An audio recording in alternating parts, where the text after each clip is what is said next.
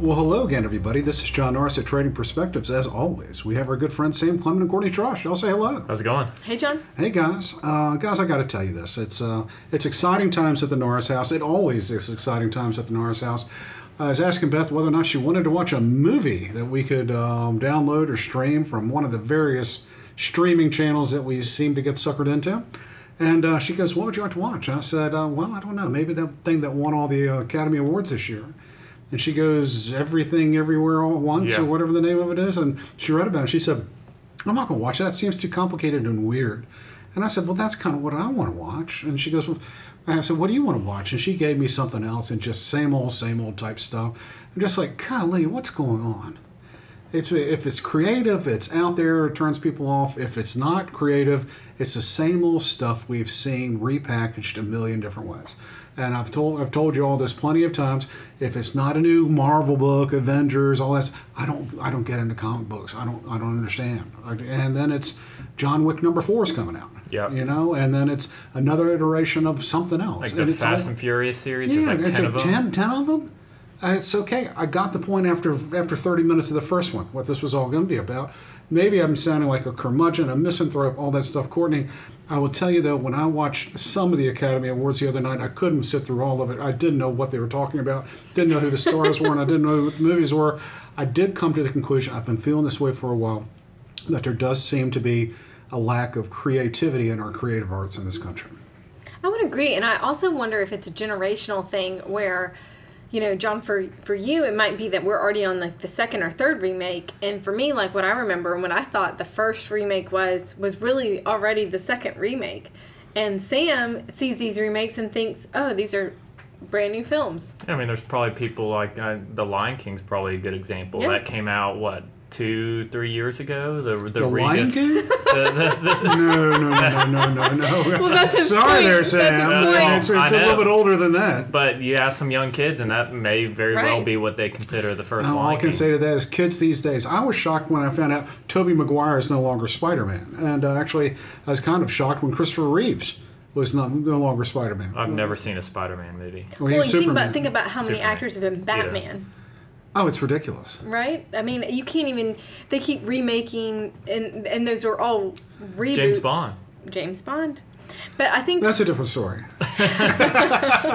Okay, so what do you think is the most remade film... Of all times? Of all time. Most remade film. Identical film? Identical. So not like well, iterations so they might Wait be. a second. It's the same story. It might be called different things, but it's ultimately the same story. Okay. I've cheated. I've already looked this up. You cannot look at I've got one in my head. You go another. I think I might know this. Spider-Man? No. I'm gonna say it's good. You got to go way back. I'm thinking Charles Dickens. I'm thinking A Christmas Story. I think you totally cheated. How did I cheat? Well, you get your hands all over the paper. Okay. Well, yes, you are. Ding ding ding. You are correct. Well, listen, John. I tell you, there's 1902 was the. Well, no, I guess I've never seen that version of it. No, I mean, they have the Fonz. Henry Winkler did one called An American Christmas Carol. Then we have Scrooged. And I mean, Jim Carrey's played Ebenezer I think there's Scrooge. seven different versions. Oh, I think there's probably even more than that. Maybe 12.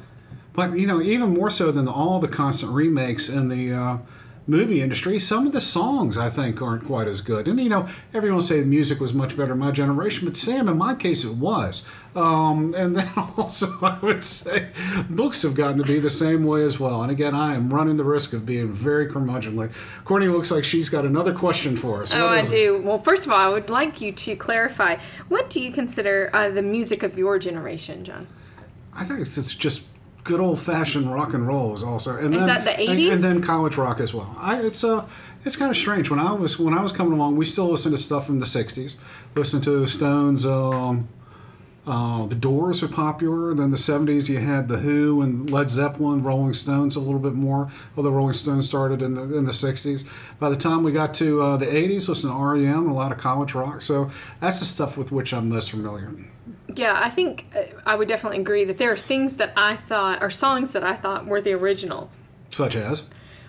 Well, yes. So, such as, I think everyone could talk about Whitney Houston singing I Will Always Love You. It's a Dolly Parton song. It is a Dolly Parton song. And, she has such a great mentality about it. She's like, I don't care. I'll, enjoy Whitney Houston's version all the way. The royalties. Well, that's exactly, what she said. royalties. She said Whitney Houston made her more money on that song than she ever did. Right. Dolly's great. She is. Okay, so when you think of the song I Love Rock and Roll, who do you think of? I think of Joan Jett and the Blackhearts. Right. But that is not who originally wrote the song. Who did? The Arrows wrote it in 1975. Okay. Another one that I didn't think of, and apparently Britney Spears did it in 2002, so that would be more Sam's generation. Sam's a big Britney fan. 6 then? I don't know if I consider that my generation. Oh my. Okay, 5. what's the question? Okay, so what about Girls Just Want to Have Fun? Who do you think? Of course, I think of Cyndi Lauper. Right. She did not write that song. It was a guy who wrote that song, Robert Hazard, in 1979. A little bit of a creeper, I think. So the point is that people have always done remakes. So right. Are we just going through a little bit more of a creative slump, or has this been a long-standing erosion in overall creativity? Well, I think especially with movies, the, I guess, unfortunate side of capitalism is it goes where it kind of the least where the least amount of pushback is, the easiest route to making money. You can call it the lowest common denominator. Yeah, something of that sorts. And if people are going to continue to watch the same movies and the take Fast and Furious franchise can say, hey, we know we can spend this much on one and we're going to make this much money. It's a no-brainer. It's a slam dunk. Why wouldn't they do it? And it goes back to what consumers demand, and consumers clearly don't demand tons of creativity because the movies that tend to come out and make the most money are just iterations of the same movie over and over again. I mean, even the Titanic, which was the exact same, just put back out in theaters, was, I think, the #2 box office movie recently. Isn't it nostalgic, though, to go back and see the movie? I wasn't even born when it came out. Oh my! Listen, the thing with Titanic, it's so pretentious you can't even use "the" in front of it. It's simply Titanic. Like Madonna? Yeah. I knew how it ended. The first time? When I see a movie, I kind of don't want to know the ending before I sit down with it. That's fair. So even that's a remake. But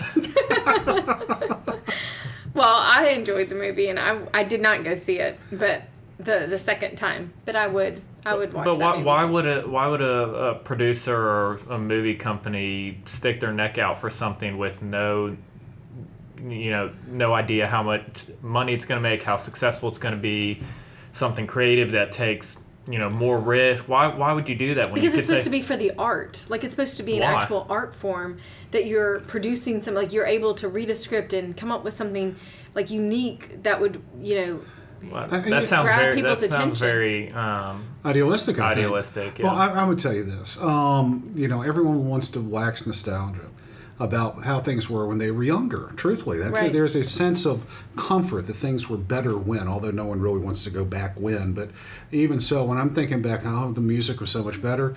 Now there'll be people like my kids these days. Well, 20 years ago, the music was so much better when all that stuff. And so, same thing with movies and all that.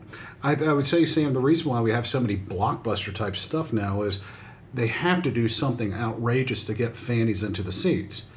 Previously in the 30s, 40s, 50s, and even the 60s, one of the primary forms of entertainment was actually going to the movie theater. Yeah. So they just had more products out there and all that stuff. So you actually saw a lot of the same type films being made.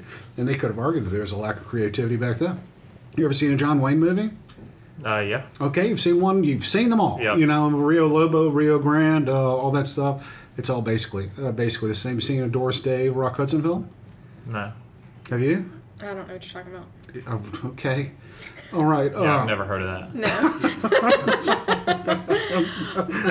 I'm freaking weeping here. Never heard of Doris Day and Rock Hudson films. Okay. I couldn't even guess what that was. I don't even. I have no idea. I don't even have a hint of an idea. Okay. Well, maybe that's a bad example for you too. Okay, but Pillow Talk. Either that ring a bell? No. Never heard of Pillow Talk. I've heard of the movie. Touch of Mink. That's actually with another one. No. Take Her, She's Mine. No. Okay. I don't even know what these are. What? They're movies, but what is the kind of bringing it back to maybe something that Sam has seen too that was a remake was Remember the movie where it's like it's twin sisters Parent and they Trap? Parent Trap. Yeah, that's a a remake. Yeah, it's a remake. Now I don't know if the one I'm thinking was a remake. Yeah, the Lindsay Lohan was a remake. Right, Lindsay Lohan was, but I remember the original. What I don't- assume is the original. No, she was not the original. Not Lindsay Lohan, John. Yeah, the other one. It other one. had Brian Keith as the father in it. Yeah. And the same thing with Freaky Friday. Did you know that was? Yes. I didn't know that. Yeah. Yeah. So all these things. I mean, what is it? So we remake things once a generation, so new people can see Yeah, it. once people, I mean, Forget about it. Yeah. forget about it, or the actors from it are no longer important to the people that they're trying to demand. On an average, how long do you think Hollywood waits before producing a remake of an original film? 20 years. 15. 23 years. Okay, is that's on about average. a generation, isn't it? Yeah. So they just wait till people That's a slam grow dunk, up though. and they're like, why, yeah, it was why already wouldn't successful. But it just shows a lack of creativity, to John's point. Well, that's the whole deal. What Because there's no Sam's demand. saying is it's not necessarily a lack of creativity as much as a desire to make money. And so ultimately, you might be making the argument that capitalism is rule of the mob, and the rule of the mob is always going to be the lowest common denominator. Yeah, and it's the path of least resistance is the path that capitalism is typically going to take, because why would you go out and take more risk when you can take less risk and guarantee you're going to make money hand over fist? So are you saying that the lack of creativity caused by capitalism is leading to a one-way ticket to idiocracy? I think that's kind of a chicken and the egg, but yeah. I mean, I'm not sure which is driving which, but Yeah, maybe it's like the banning TikTok like we talked about last week. Maybe if that happens, Seems like just yesterday we talked about that. It does seem like that, which is interesting you say that, because guess what the number one song that's ever been remade? Yesterday? Yes. The Beatles. I knew that. You did know that? Yeah. Guess how many times it's been remade? Or how many variations? Isn't there a whole movie on Yeah, it? so Yeah, there is. 20? It's like all the Beatles songs. It's not 20, just yesterday. 25.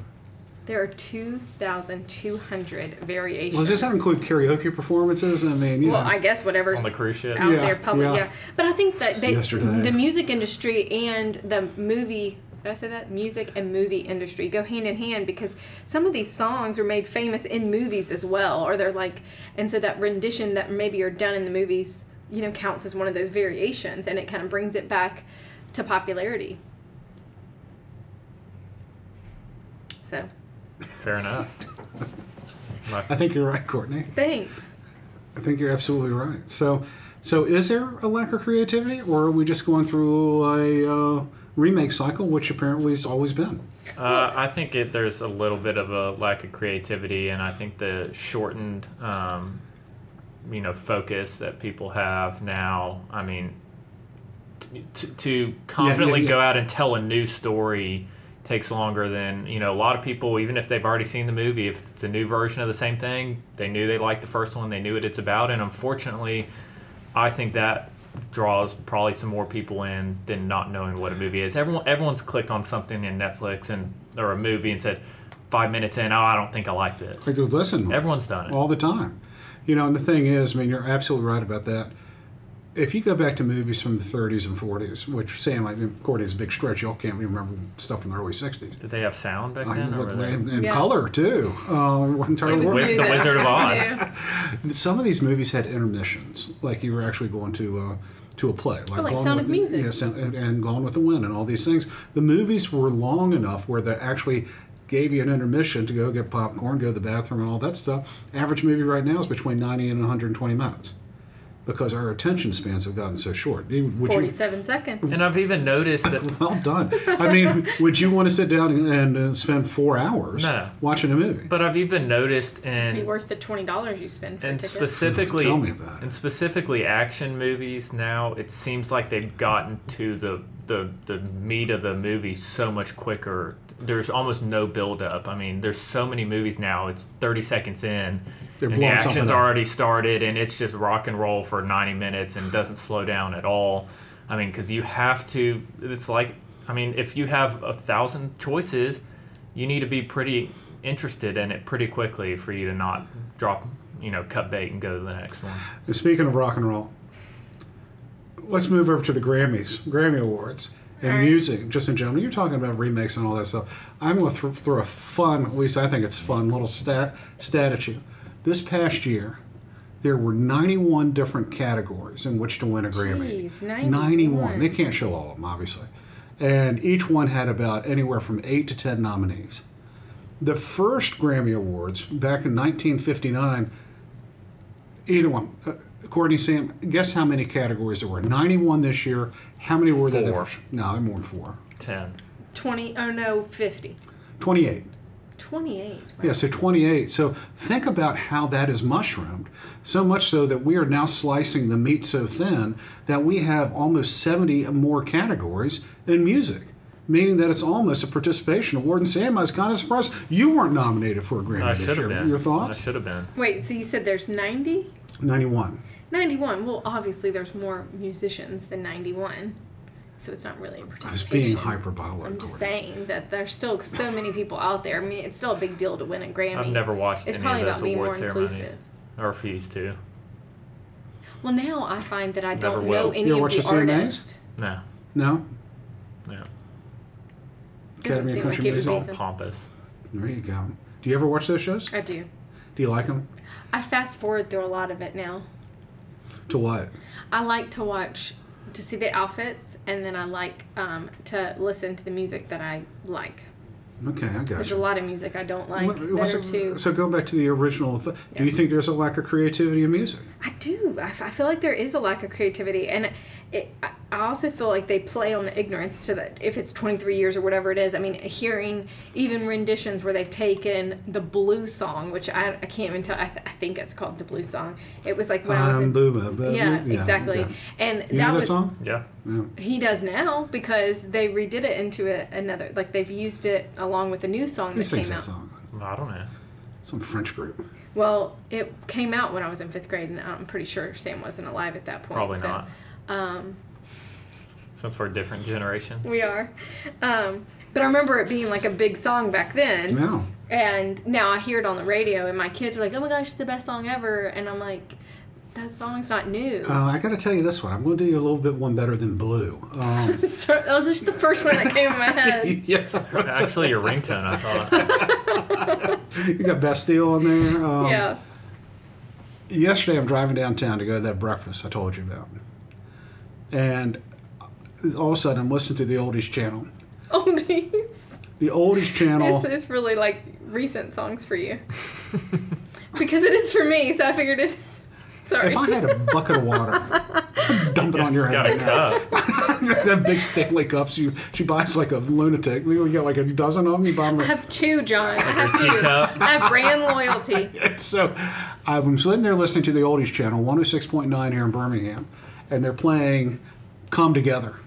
You ever heard that song? Yes. Yeah. Come Who sings it? together. Beatles. Well, unfortunately, no. It was Aerosmith singing this version of it. nice. No. Isn't the Beatles sing that? It then? was. I mean, there's a Beatles tune. But in Aerosmith, first of all, Aerosmith, okay, maybe they're oldies. But I told you yesterday, also, like the day before I was listening on the way into work, they played Girls, Girls, Girls by Motley Crue. And then they followed it up with Bad Medicine from Bon Jovi. Yeah, those are all really, I mean, they're old songs. Ancient. They They're are even- not old songs, Courtney. John, they are playing songs from the early 2000s. Those songs can on get old- AARP benefits. At Oh this my, point. oh my. We're going to have an impromptu employee review. For Sam. So would you say that there is a lack of creativity when stupid, fresh Motley Crue and something that's real relevant these days is being on the Oldies channel? Well, I just think our whole country largely has pretty low standards for And you- entertainment. Yeah, you think about the music, the new music that's coming out. I mean, it's not. And maybe that's because now I've switched generations Yeah, where I'm you're on not the tail listening end to and the I'm like, oldies. what are those young whippersnappers listening to? So you use the word whippersnappers, huh? I was at John's fraternity's house, and all of a sudden they're playing all these things I've never heard of. There's this one called "Ice Cold Long Neck Beers Never Broke My Heart."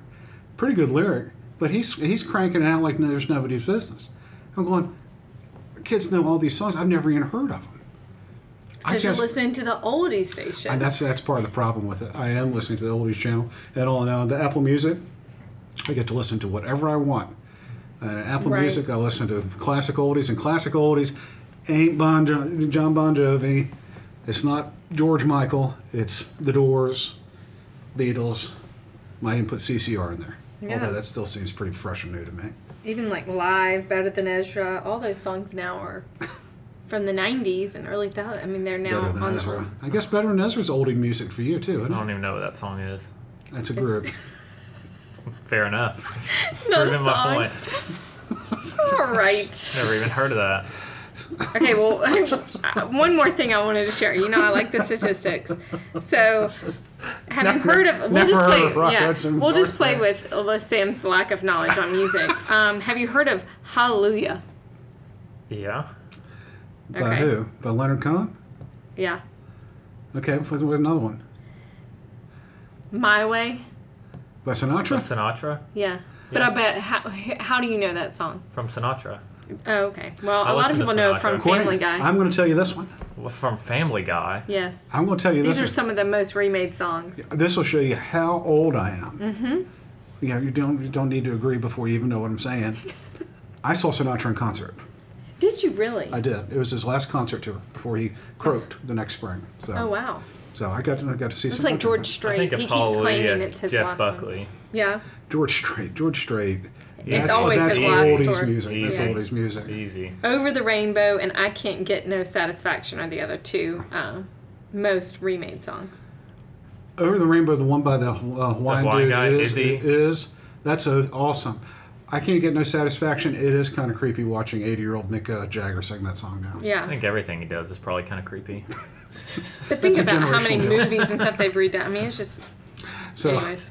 in any event, I think we could go on and on and on. I think what you're actually hearing here today are some generational differences about the creativity in music and just overall entertainment. And the reason why Hollywood and others remakes things so frequently, so fresh eyes can look at at the same old story in a new way. I guess you could say that, and that way companies can make money all over again. So a lack of creativity or just good old-fashioned business sense? Sam, what's your vote? Both.